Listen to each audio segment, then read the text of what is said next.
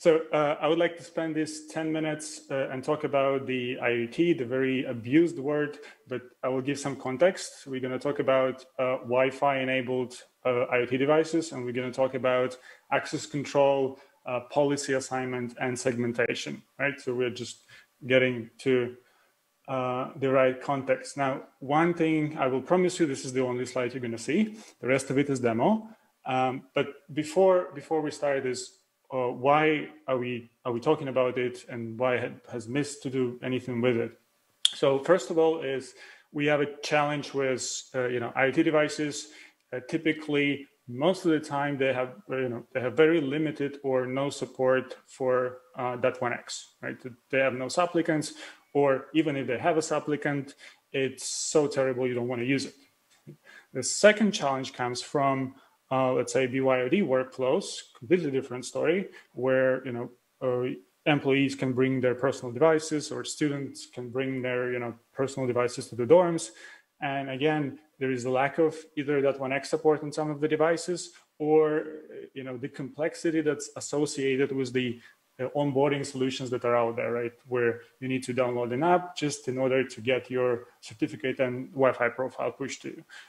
It just becomes complex in some cases, right? So obvious alternative solution, or sometimes the only solution, is to use multiple pre-shared keys.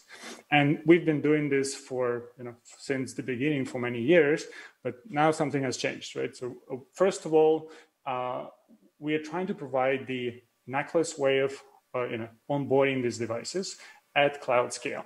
Because everybody says that there's going to be million, trillion, whatever number of IoT devices by every year. We have to be ready for that scale. Therefore, architecture matters, right? So you are potentially looking at either multiple thousands of hundreds thousands of keys that you have to manage if you are going for the per endpoint or per user pre-shared key. The other thing we're solving is there is no overlay solution that you have to deploy. There is no external radius you need. There is no NAC. There is no captive portal or anything like that. The most important one is this solution is MAC-less. It's MAC randomization agnostic. We're not using MAC address of the client as the identity, right? So we are looking at the PSK, or in this case, the PSK name, as the identity that we are going to track, and as the identity that we're going to use for policy assignment and segmentation.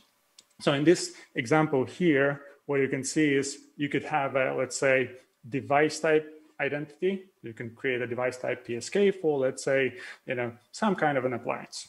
Could be motion sensor. And you can say that the traffic from these motion sensors has to, has to tunnel to a mid stage in order to bypass, your corporate network, and then go out and exit to, say, AWS, where the application service is, right? So you could assign a VLAN. A VLAN determines if the traffic is going to be locally bridged out to the switch or tunneled, and we can support both scenarios on the same SSID based on the key.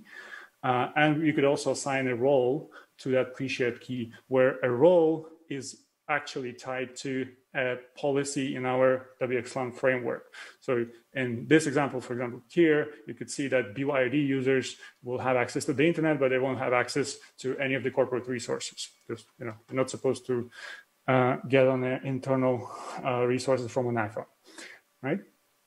The next very important aspect of what we're announcing, what we're launching, is the Psk Lifecycle Management, right? So when you're looking at 10,000 keys, 5,000 keys to manage, what do you do on day 2? What do you do when you need to rotate these keys? How would you go about that, right? And with that, I will actually switch to the demo. I'm gonna show you our Psk Manager Ui. This is natively integrated into Psk Cloud. It's part of every organization. So at the organization level, you're able to create pre-shared keys, import them in bulk, programmatically create them. And you're looking at right now around about 20,000 keys in my work.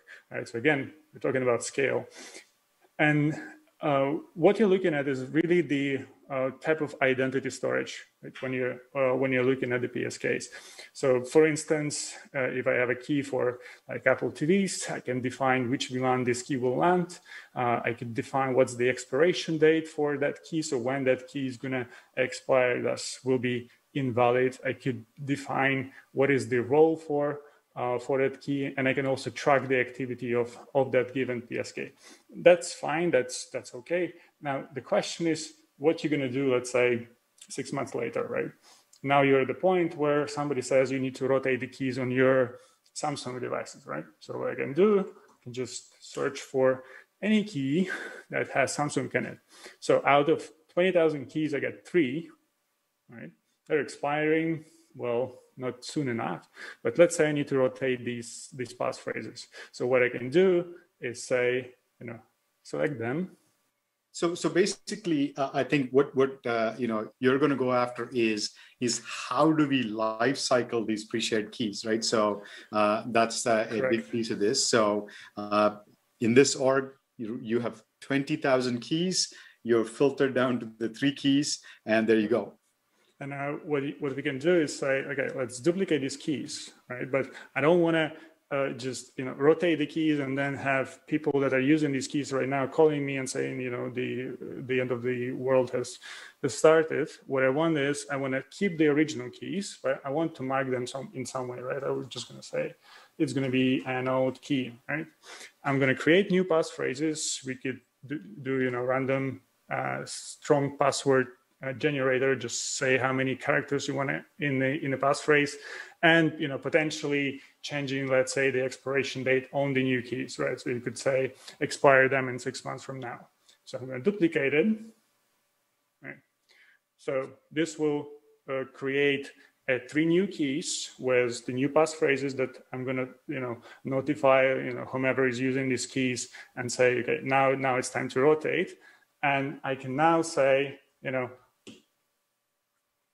I can see my old keys are still active, right? So if I, let's say, select a specific key, I can still track if there are any recently active devices using that key, meaning that, okay, by the time I decide I'm going to nuke this key and destroy it, is there going to be somebody that's going to complain or somebody didn't do his job and migrated their devices to a new key, right? So you could still see that. You could actually go at the org level, right? You could go and click on that client and get into the insights of that particular user. Okay.